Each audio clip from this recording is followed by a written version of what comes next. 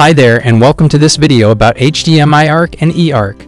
The HDMI feature, known as ARC or Audio Return Channel, is one of the best and yet least understood.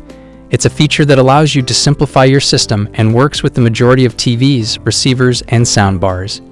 In its most basic form, ARC uses an HDMI cable to send audio from a TV back to a receiver or soundbar.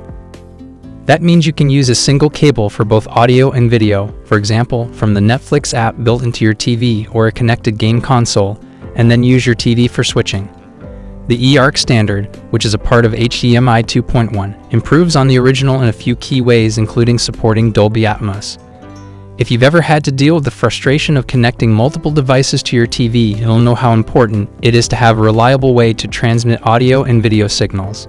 In this video, we'll take a look at two technologies that can help you do just that. First, let's define what ARC and eARC are. HDMI ARC is a feature that allows you to use a single HDMI cable to send audio and video from your TV to a soundbar or AV receiver.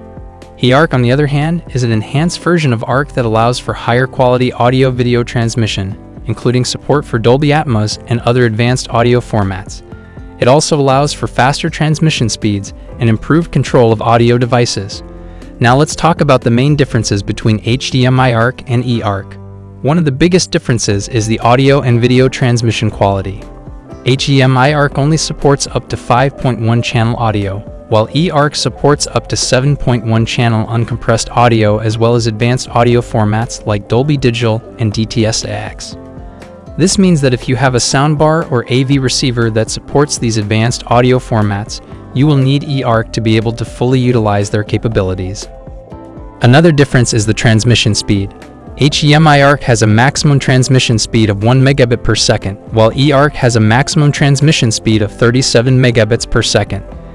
This means that eARC is able to transmit audio and video data more quickly and efficiently, which can be important for certain audio formats that require a higher bandwidth.